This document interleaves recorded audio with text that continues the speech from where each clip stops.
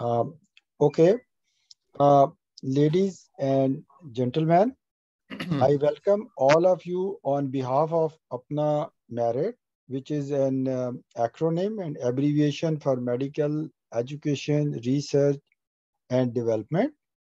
We have been doing these webinars for the last over a year, and so far we have the largest repository of healthcare related information. In addition to the clinical side, there are a lot of other valuable archive material. If somebody would like to know more about the Pakistani healthcare value chain and the healthcare delivery, we had many sessions about the clinical trials. We have many sessions about the innovation and many more things.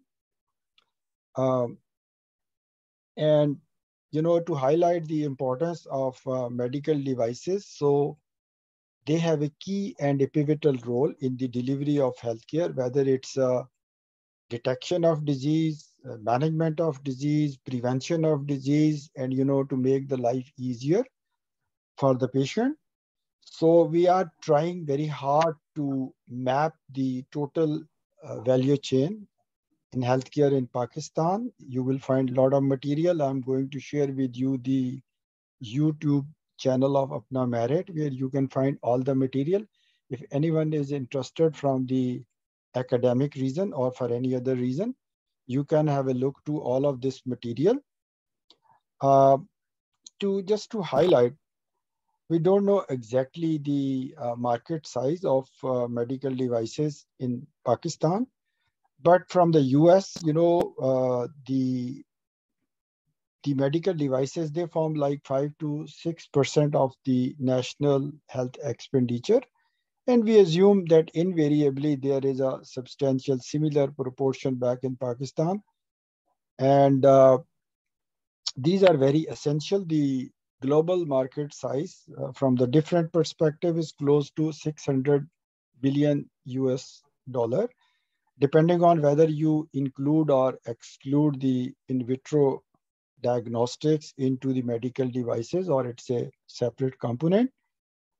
So just to share with you the impact of the medical devices, we are all familiar and we know about the burden of diabetes mellitus in Pakistan, and we know just the blood sugar monitoring, very small devices. So the average consumption pattern is between 3 to 4 billion Pakistani rupees. So this is just a small component to highlight, the magnitude and the importance of medical devices. But, we have the expert, we have the people. First of all, we had the apology from the Chief Executive Officer of Drug Regulatory Authority of Pakistan. He had a medical emergency in the family and he had to rush, so he apologized. But we have the main speaker, Mr. Eric Fletcher, and we have the subject specialist, Dr. Noman from Pakistan. So I'm going to introduce both the professional. Mr. Eric is having a very, very long history spreading over close to 30 years into the infusion system, into the medical devices, into the innovation.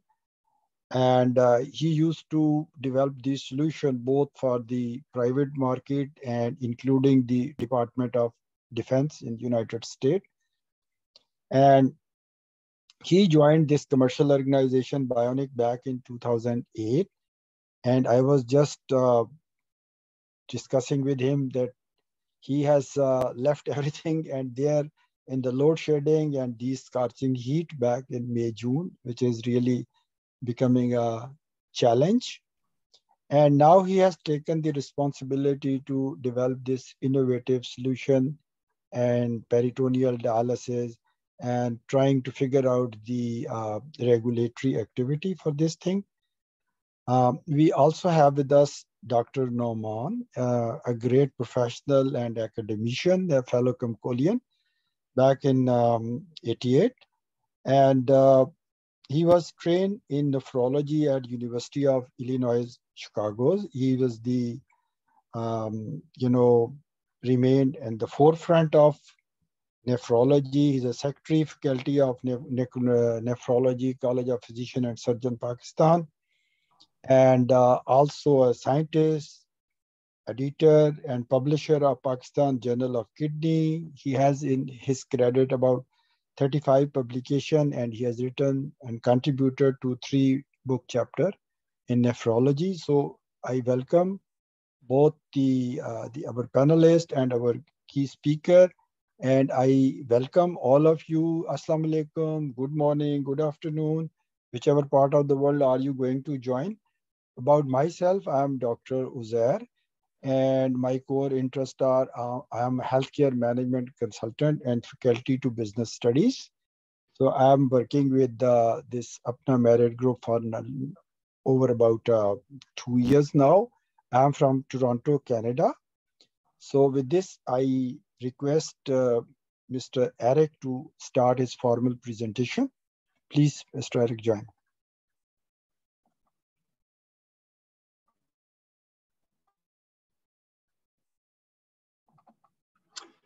Well, good morning or good evening, everybody.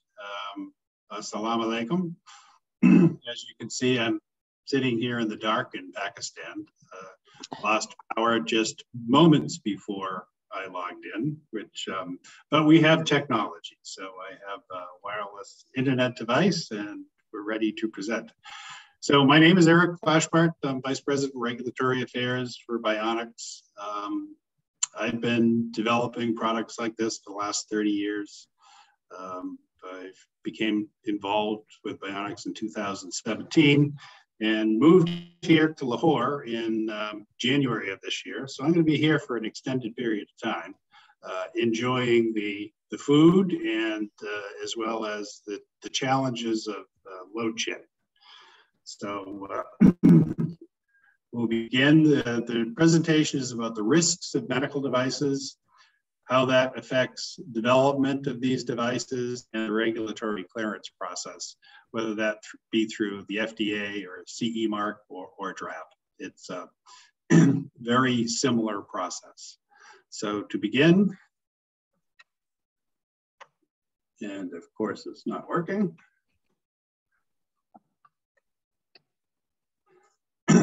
So we have some objectives tonight. One of the things is we're going to learn what a medical device is. How does it get approved? What is risk? How do we evaluate risk? How does that affect the regulatory approval? And probably more importantly, how these devices are used in actual use in hospitals or in patient homes to ensure the safety of the product.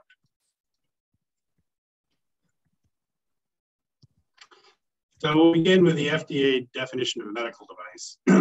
Basically, it's a device, not a drug, which diagnoses, cures, mitigates, treats, or prevents disease in a human.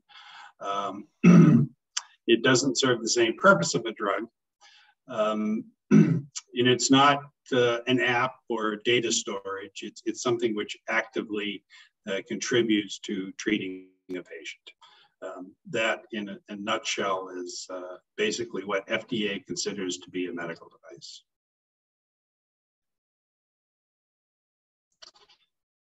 So there's multiple approval pathways for medical devices. The first thing is going through what we just talked about. Is it a device? And if it is a device, then it is acceptable to use the FDA pathway for clearance. There is an exemption for humanitarian use if it's a very small population of patients, and that goes through a different pathway. But 99% of medical devices will go through this full pathway. So the first thing that's determined is the risk of the device, which is what we're talking about tonight. And if it's low risk, you'll go in class 1. And some of those actually don't even require clearance. They're exempt from the FDA 510K regulation. Moderate risk devices in what's known as class 2, and this is typically cleared through an FDA up. Typically does not include or require clinical trials, because in a 510K, what we're doing is we're not determining the safety or efficacy of the device. We're comparing it against devices which are already on the market. And basically what that means is these devices are well known in terms of their risk. They're well known in terms of their use. And what we're really doing, this is a streamlined pathway, is to say that, you know, our new device is just as safe and effective as device in use. So they're easy to compare. High-risk devices go into class 3. This typically does include clinical trials. It's a much longer process. 510K statutorily is 90 days. Typically, they take between 6 months and a year. PMA can go multiple years, and a big portion of that time is doing clinical trials. Another way a device could wind up in class 3 if it's brand new. There's no experience with it. So it's unknown. There's nothing to compare it against, which is already in use. And again, that would require clinical trials. Sometimes that gets shuffled back down to a 510K if it's a relatively low risk device, but it's a much more involved process.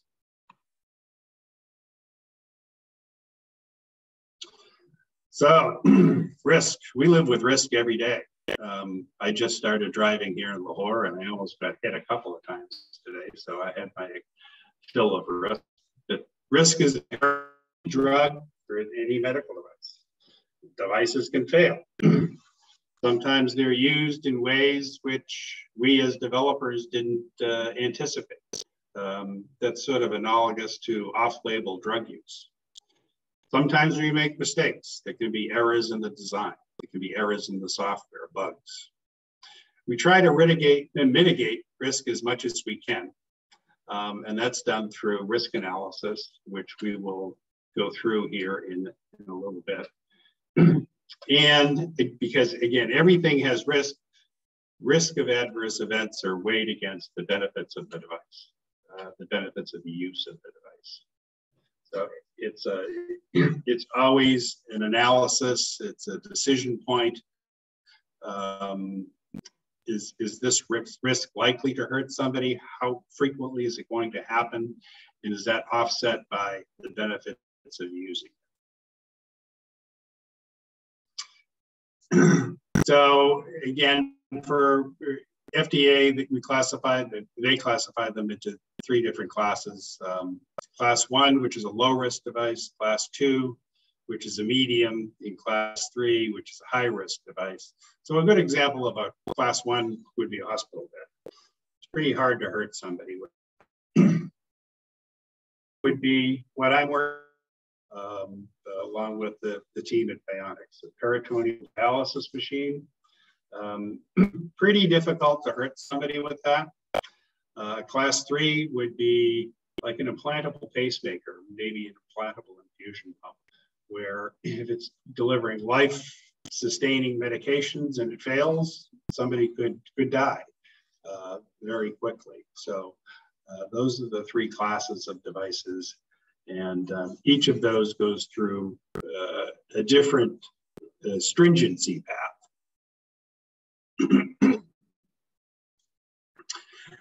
Our device today contains software, so this is a further level. If it's a low-risk device, it would fall into the minor concern category.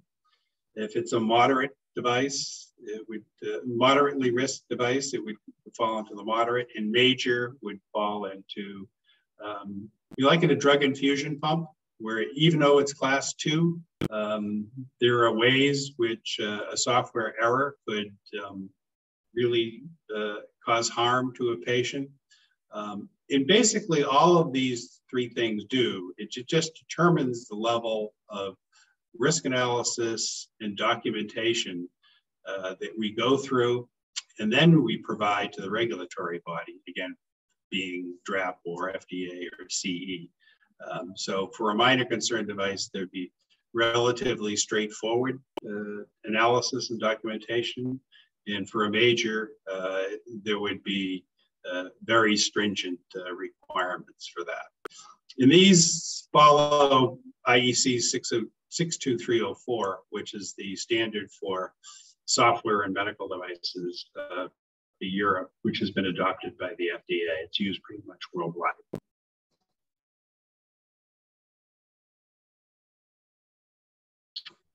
And what happened there?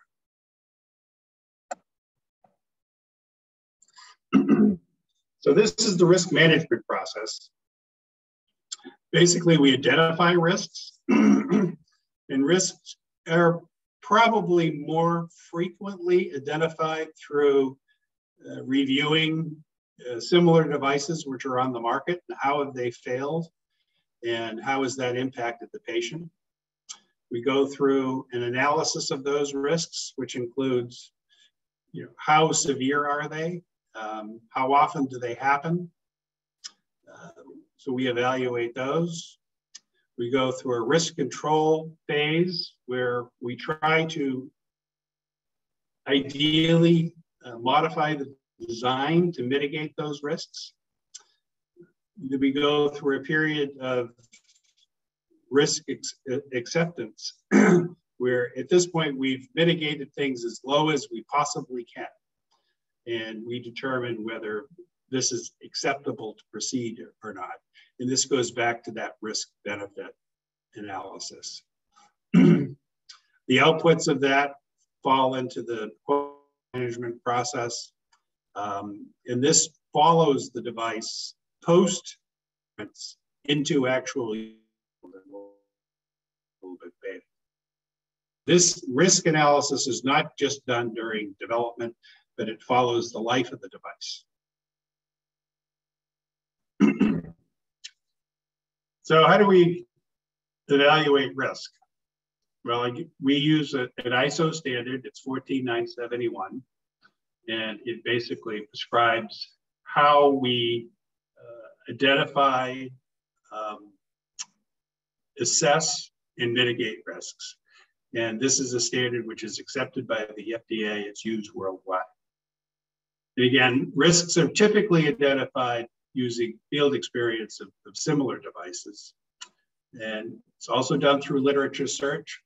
And as we'll discover a little bit later, it's done through a review of the design and how the design could fail, or how the design could be used in ways that we are not anticipating, and try to identify as many of the risks as we can and include mitigations for each of those as much as possible. So risks are assessed by estimating a frequency of occurrence. There are some software errors which probably would never happen, but we still have to account for them. There are other risks which could happen frequently. We also estimate what the severity of that would be. And a low severity might be an annoyance, doesn't require medical intervention. And a severe risk would be a risk of real harm, lasting harm, death or serious injury to a patient. And we perform risk analysis through a couple of different methods. One of them is bottom up, where we're looking at each part of the device and how the function it serves, how it could fail, and what would happen. And that's called failure mode effects analysis.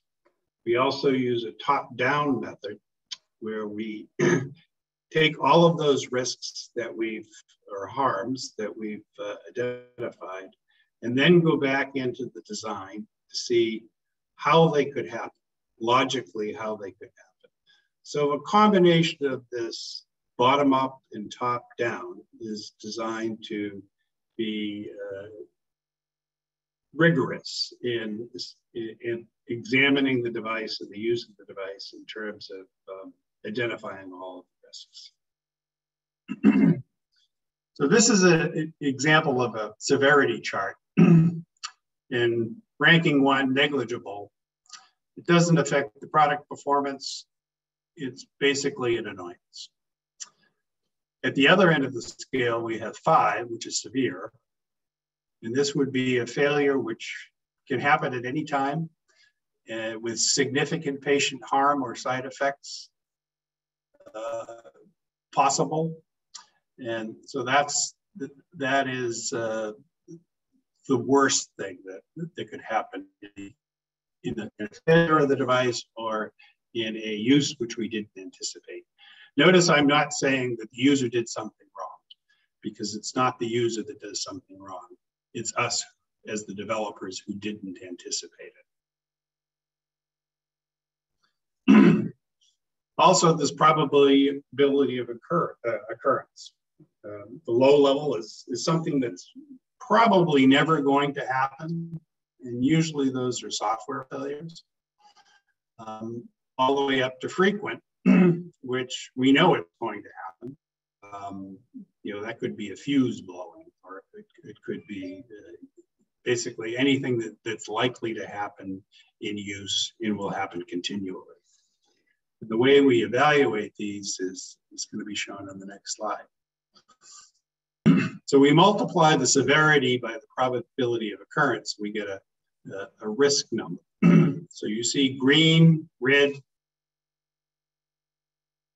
and sorry, my computer is misbehaving. See green, red, and yellow. Green means we're okay as it is. It's a minimal risk. It's not going to happen all that often, or if it is going to happen all that frequently, nothing bad is going to happen. The other end of the scale is red. That's unacceptable. We have to do something about that. And in between is yellow. That is where we try to mitigate as low as possible. Sometimes we can't get it into the green. We can't eliminate it. So that's where that risk-benefit analysis comes in.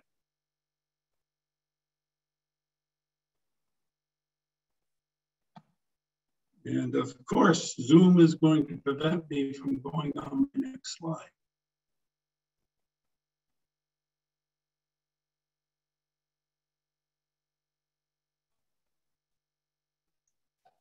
If you Dr. cancel Uzair, it, could somebody, my computer here is misbehaving. Could somebody share and I'll continue the let me check. Kirmani, can you open up the presentation, please? Yes, sir. Please open it and start running the presentation. Yeah, I'm going to stop sharing here. Yeah, he's going to do it. You stop it.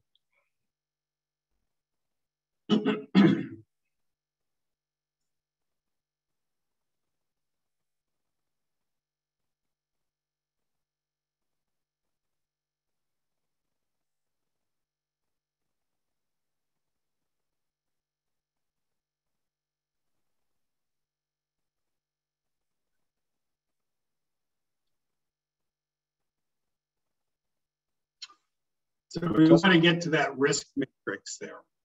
Yeah. Go on. Yeah, disagree. Yeah. Okay. Yeah, that's perfect. Thanks. I apologize for that. Computers are wonderful. So we have green, which is we've done it. It's a low frequency of occurrence and a relatively benign harm. We have red, which we have to do something about.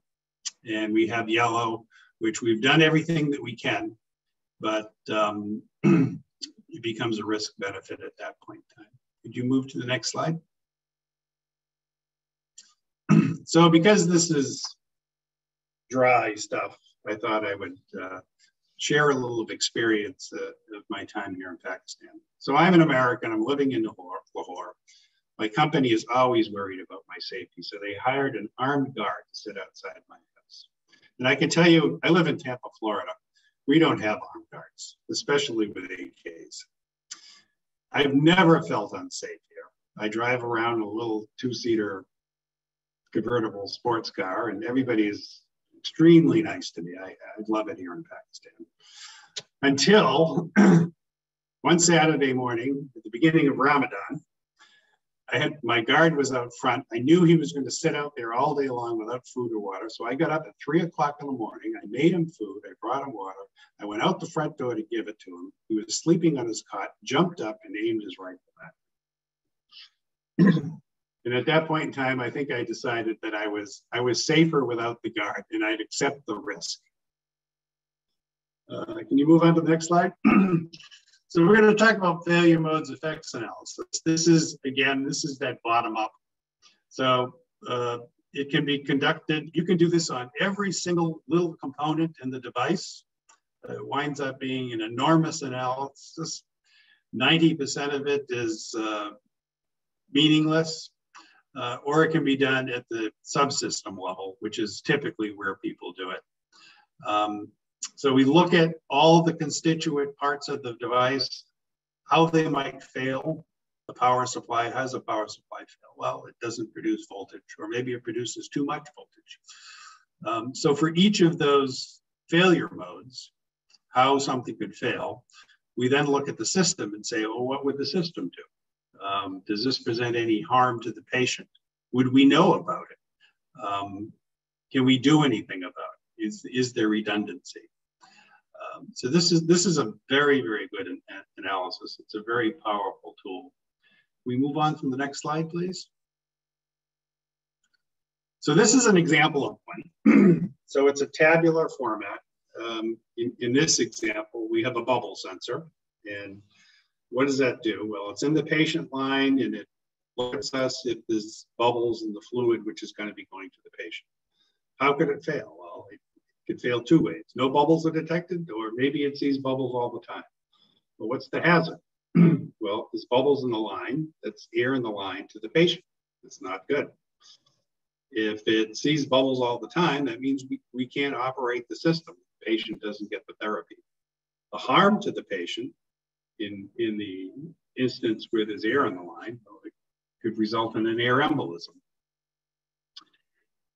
If it's always seeing a bubble and we can't use the device, well, that's a loss of the therapy. Next column would be, well, what are we doing about this? We have a redundant sensor in this case. We've assigned the severity, the probability of occurrence, and these are just examples. Severity here for is not detecting bubbles is a 5. The probability of occurrence is a 2. That gives us an RPN of a 10. That's a red. So now we have to do something about that. So even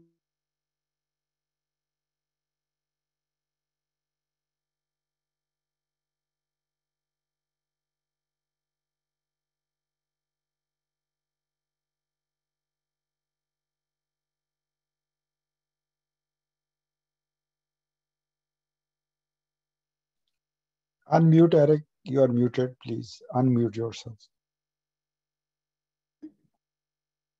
Yeah, that's fine. Yes. So I'm back. So that first case falls into a red. So we would still have to do something, even though we have a redundant sensor. Maybe we have to add tests at power up to make sure that they're working. And where it's continually detected, well, that's green. We're not going to hurt anybody. Can we move on to the next slide?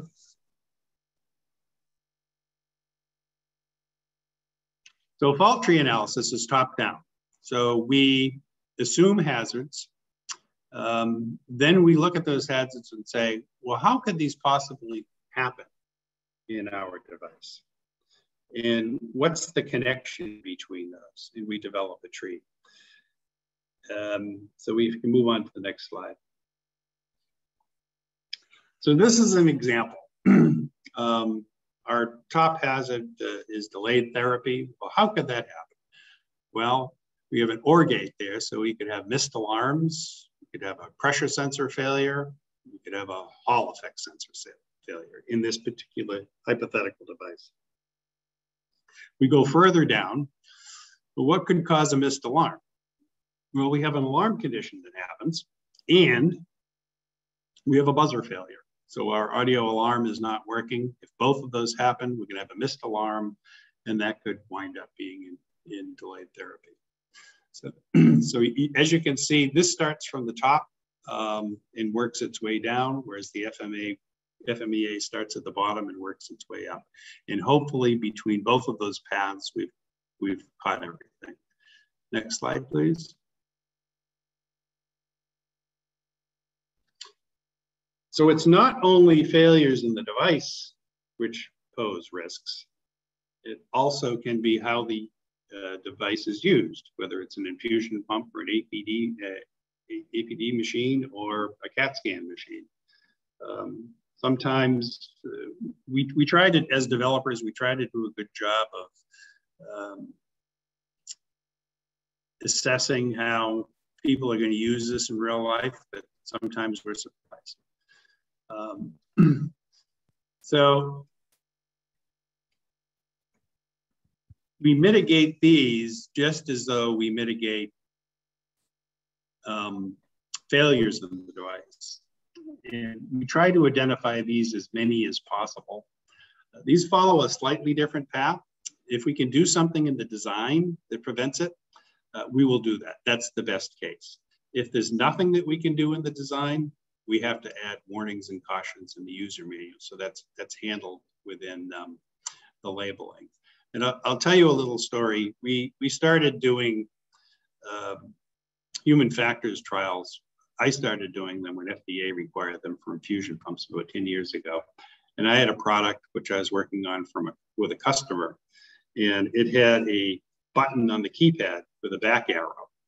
And so we had an anesthesiologist that would enter all the data and hit the back arrow. So he'd go back one screen. He'd enter all the data again. He'd hit the back arrow. He'd go back one screen. He didn't understand. He wasn't supposed to be hitting the back arrow. He was supposed to be hitting next. And when I asked him, what is wrong with this? Well, it looks just like the enter key on my keyboard. And he was right. And that was a really good example of a design change that we could make to make the device much more usable. Next slide, please. So what we just discussed was human factors simulations. We use these as a method of risk analysis. It's sort of like a clinical trial where actual users, clinicians, or if the device is a home use device, are tasked to actually simulate use of it, but it's simulate. It's not on actual human patients. So it's not in operation, it's all simulated. And I was, after that anesthesiologist, after that discussion, at the beginning of this, I said, you know, I've been doing this for 30 years. I know what I'm doing. And after he showed me that was so powerful. In the company that I owned, I put in an entire simulated hospital OR room, because I don't think Band-Aids should be sold without actual simulated use. It's such a powerful thing. Next slide, please. So when we identify hazards, they have to be addressed in the design, accounted for in the requirements if it's possible, and then assessed through verification and validation. And those are both two means of how we test devices. Verification is focused on what the device does, and validation focuses on how the device operates with real users based on its intended use. Next slide, please. So how does this all affect the FDA in the FDA's review? We learned that risk is one of the factors that determines the class. FDA standard is the device is safe and effective to use, and that's pretty much true for all of the regulatory bodies. And this is why those really high-risk devices are placed in class 3. They need the most scrutiny before they're released to the market. Class 2 devices take a different path. They still have to be safe and effective, but instead of demonstrating that through actual human trials, we prove them through analysis, test, and documentation that they're equivalent to products which are already on the market and have proven to be safe and effective. Next slide, please. So in FDA's review, risk also affects the review process. Higher risk devices get much more scrutiny. For class 3, there's a pretty well established risk benefit analysis which is performed, and FDA uses that to determine, is this device when it's on the market, is it going to be beneficial to patients, or are the risks involved, do they outweigh the benefits? For class 2 devices, again, what we're really doing is comparing these in terms of safety and efficacy to products which are already in use, and that's done through FDA's review of our risk analysis, how we comply with standards, and the results of our testing, that independent verification and validation. Next slide, please. And again, we talked about this earlier, class 2 devices with software with a major concern. All of the risk, all the design documentation, all the verification validation are submitted and reviewed by the FDA. And because these 510Ks get pretty voluminous, one of them I wrote a couple of years ago is about 10,000 pages. So you want to think about your tax money. Think about how much it costs to write and review 10,000 pages of documents.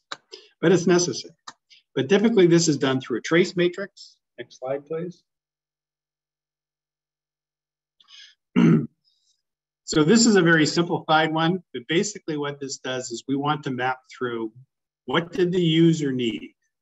What does the device have to do? Next layer down is the design input requirement. This breaks those user needs down into what does the device have to do? Detailed requirement is, well, the software has to check the bubble sensor. The electronics has to support the bubble sensor. The mechanics has to provide support to the bubble sensor. Those are detailed requirements. We include the associated risk to that and the verification and validation. So for each of these requirements, we've performed a test to ensure that the device actually meets those requirements. And this is a relatively straightforward way for someone to go through and ensure that everything that we said we were going to do, we did, and we've demonstrated it through tests without going through 10,000 pages of documents. Next slide, please. So as I said earlier, risk analysis doesn't end when clearance happens and it's placed on the market. We also monitor risks once they're in actual use in hospitals and in homes. So we're doing this continually. This is done both by the regulatory bodies such as the FDA and the manufacturer. We're tracking frequency of occurrence of these. We're tracking severity. And as we're going to see in the next slide, as manufacturers and as users, this mandatory reporting, MDRs for the FDA and MDVs for Europe. Next slide, please.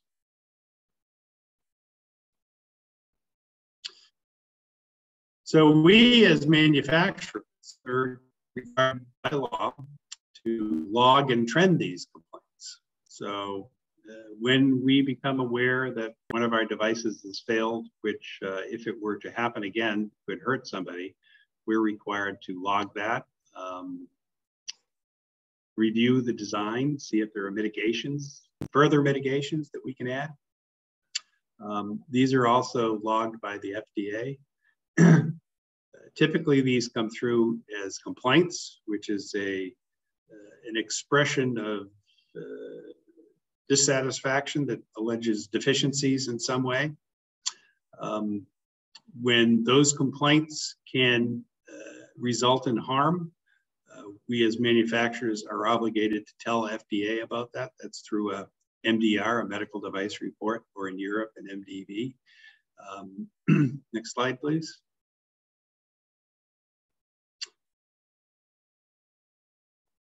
And so both manufacturers and user facilities are mandatory reporters for this. So if we have a device in final test that hasn't been shipped yet, and we see that it's malfunctioned in some way that could hurt somebody, we are required to submit an MDR on that.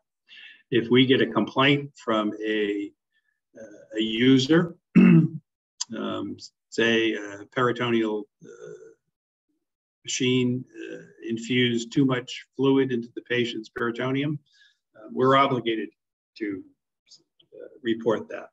And user facilities are as well. Next slide, please.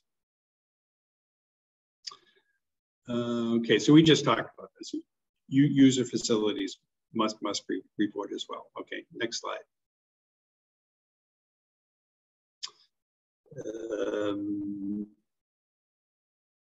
Next slide, I just talked about this.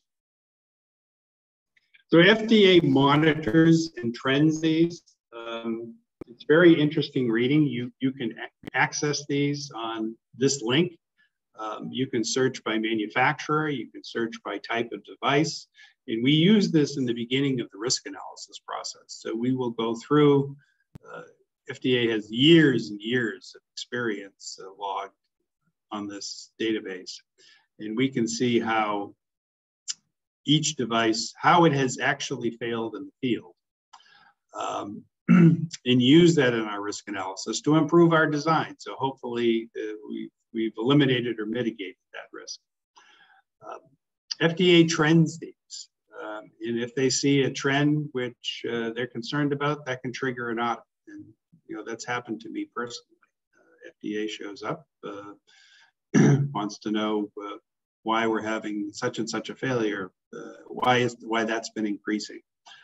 So it's a very effective tool to ensure that the devices, after they've been sold and after they're in real use, are performing right. Next slide, please. So when we identify these feed back into the risk analysis. So risk analysis never ends. We've updated those documentation. We've looked at mitigations again.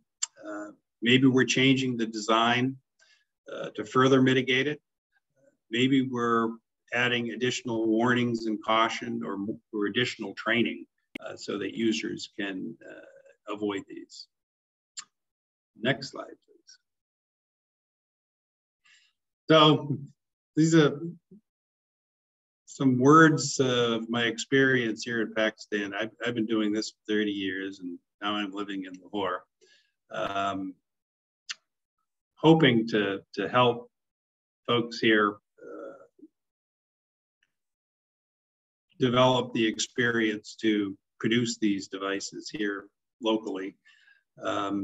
Pakistan's unique. It has a highly educated and dedicated workforce. I'm extremely impressed with the people that I've worked with here. But this is a complex process, and if you're starting from scratch, it's really hard to know where to go. So that's why I'm here. I'm here to lend some experience and enjoy some Pakistani food. And, my hope is that more developing countries will take on this challenge. It's good for everybody.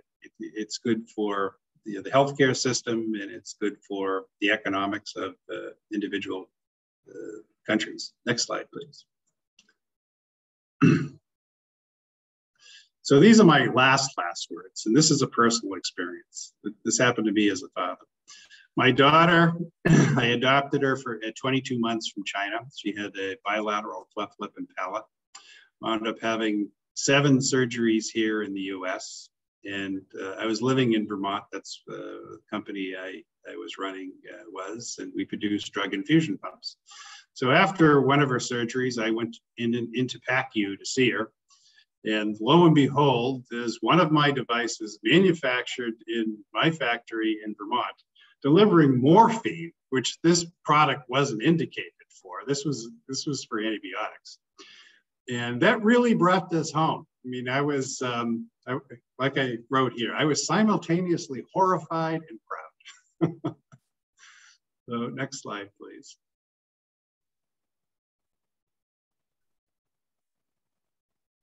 Next slide, please. So that in a nutshell is risk analysis and medical devices, and I hope that you found it interesting. I enjoyed giving the talk. Thank you very much, Eric. It was indeed a pleasure to attend your thoughts about the regulatory maze by the FDA. And we are so happy and to announce that the Chairman, Drug Regulatory Authority of Pakistan, Mr. Asam Rauf, he had also attended part of the session. So I think that's very heartening, and that shows the dedication from the Drug Regulatory Authority to promote the medical devices and this culture in Pakistan. So now I will request Dr. Nauman to share his experience with the medical devices in his own specialty as a case, and what are the limitations, what are the challenges, what are the advantages, and to correlate it whatever the Eric was sharing from the FDA perspective. So Dr. Nauman, over to you, please. Thank you very much. Assalamu alaikum and good morning, good afternoon, everybody. It was a great talk, Eric. And although I thought making a device it takes a lot of effort in terms of manufacturing and innovation and thought process, but I think equal amount of time and energy is spent in terms of getting it approved. And it is very vital and important for our patients, since these devices can save lives and at the same time can be detrimental for the health. Being a nephrologist, we are used to many of the devices, and the two major devices that we work with is the hemodialysis machine and the peritoneal dialysis cycler. The hemodialysis machine is freely available in Pakistan, and a lot of patients are getting dialysis. And one has to understand in Pakistan, we have a population of patients on dialysis, which is much younger than the rest of the world. So we have patients who are on average about 40, 45 years old. And whereas in USA and the Europe, the patients may be around like 60, 65 years of age. So there's a huge difference. And so this is a major workforce or useful members of the society if we do not provide adequate dialysis and a management. They are going to end up just being kind of, does not look like a good word, but kind of a parasite on the for the whole society, where the whole families are just trying to make the ends meet, and at the same time trying to support their loved ones from this devastating disease.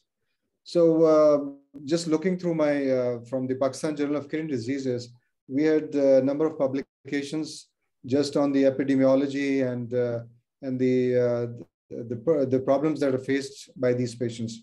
So as I said, they are younger patients. Almost, like 70–80% of them may be malnourished. And then the survival in one of the study was that they die, almost like 45% of them, they die within like 3 months of starting dialysis. So it's a very frightening situation. And I'm sure everybody is aware of the kidney disease, and it's a kind of an epidemic within our community. With one of the family member here and there may be affected. within our families. So looking at this, since I've been in Pakistan since 2010, I had been trying to make sure that we have the possibilities of making these patients' life much easier, more useful, making them more useful members of the society. And one of the device that can help is the peritoneous dialysis cycler. So as Eric was mentioning about the risk that is involved, and you have to classify the machine according to the medical device according to the risk. So the hemodialysis machine is like a class 3 device, where if the line or the tubing is dislodged from the machine accidentally or whatever, and the pump is flowing, immediately 500 to 800 ml of blood can just can spill out, and the patient may die within a few minutes if it is like unattended. So it is of a high risk device. Whereas a peritoneal dialysis device is a cycler that puts in fluid inside the abdomen and takes it out. So puts in and takes it out. So even if there is a damage or disconnection or whatever, it is not going to be immediately detrimental or for the patient's life. It's kind of a class 2 device where we can put it. In terms of looking at these devices, I've been involved in this peritoneal dialysis cycler, and the most important thing is our patients. So that's what we are thinking about. So the device has to be of the standard where it is effective and it is safe. That's the bottom line. There are multiple issues that come up post marketing, and that can be evaluated, but they are minor things, and that needs experience. In Pakistan, there's a lot of need of medical devices, and if we are not going to start working on it, so we are just going to be a consumer market for these devices, and a lot of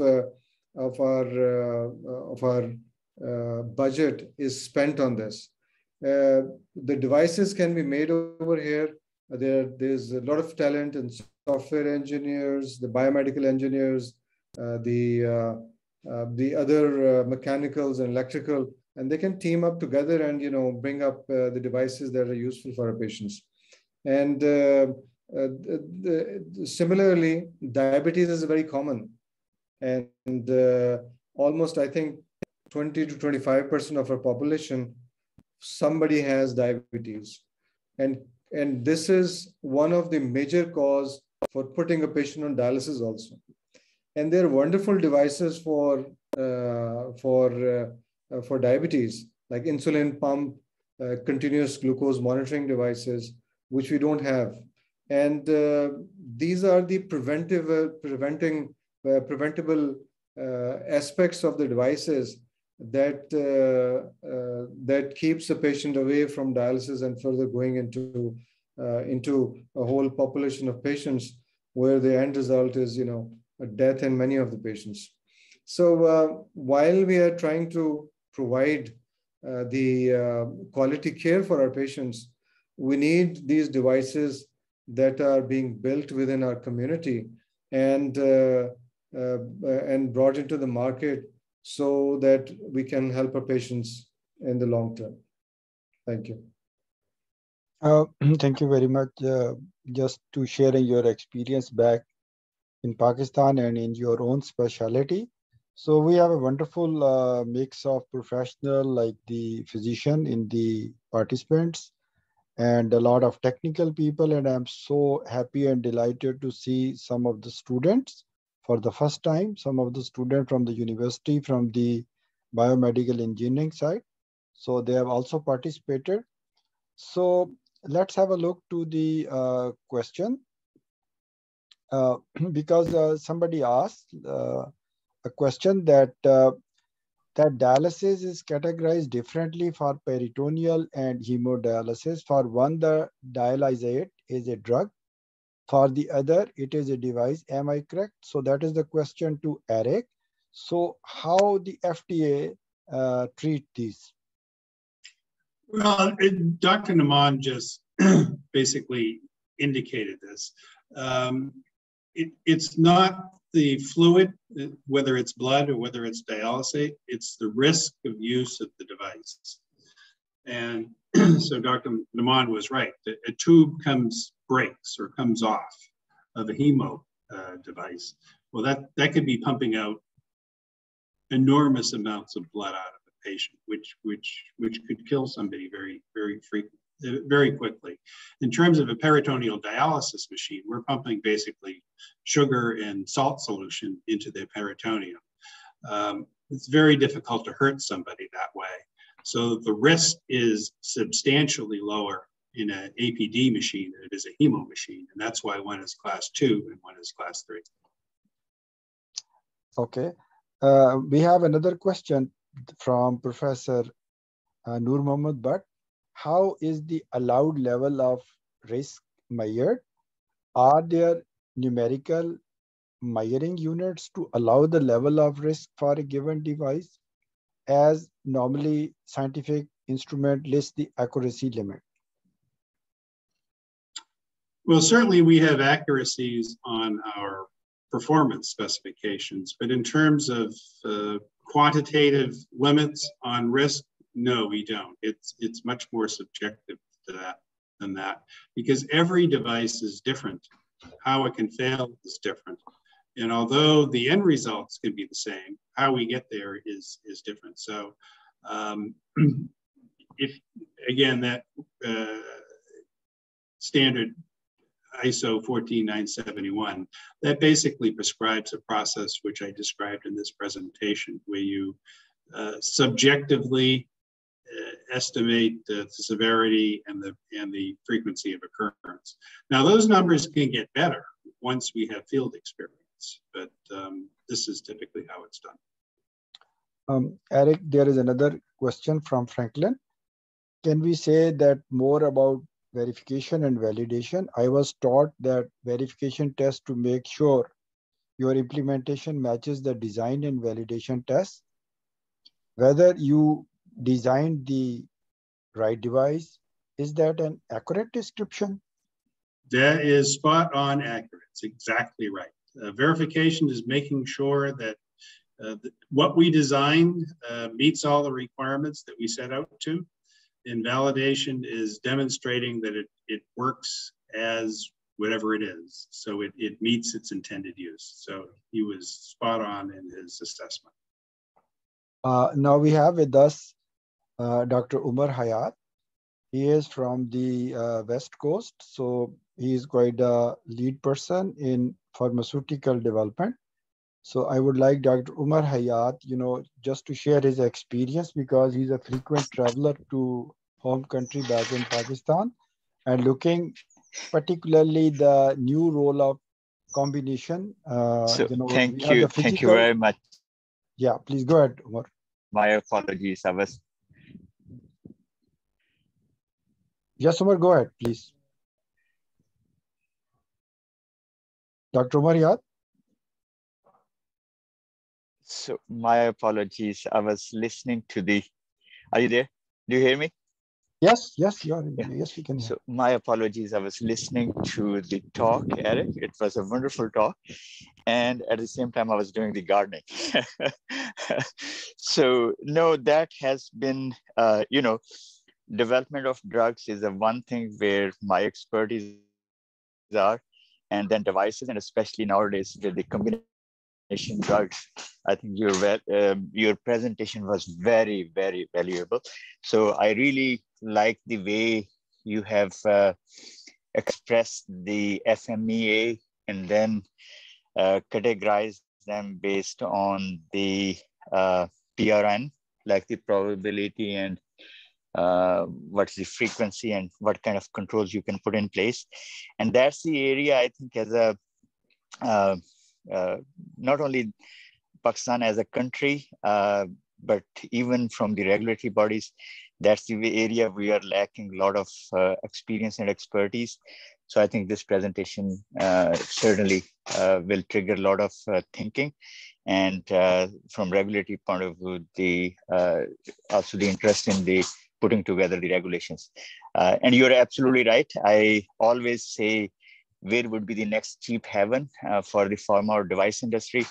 And I totally agree, Pakistan would be the one where there are highly qualified people, and we have a population more than 220 million. So yeah, so you were right, spot on that one as well.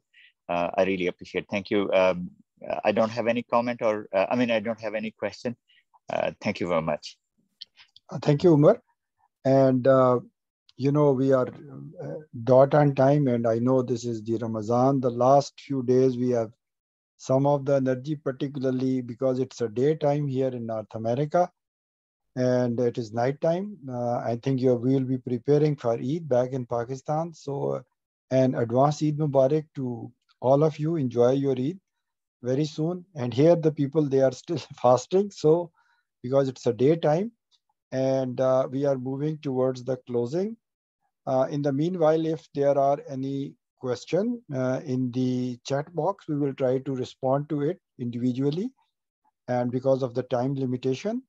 And I'm really grateful, and thank you a lot. Thanks a lot to Eric, Dr. Nauman, Umar Hayat, and all the participants and the team, which is the technical team behind all this to make it happen. But I have also mentioned the link to the YouTube channel where you can find all the material, all the previous recording. There is a live webcast which is going on the Facebook as well. If you had like to review any of the session or any of your interest area, you are more than welcome. So it was a wonderful mix of a lot of people from North America, the professional, the clinician, and the user, and a lot of people, a lot of interest from Pakistan. So once again, I formally thanked all of you, and particularly the Dr. Nauman for sharing his thought and his commitment and motivation to go back and really to start and make a difference. And Eric, moving from Florida and enjoying the Ramadan back in Pakistan. So all the best, and an advance Eid Mubarak to all of you. And thank you very much.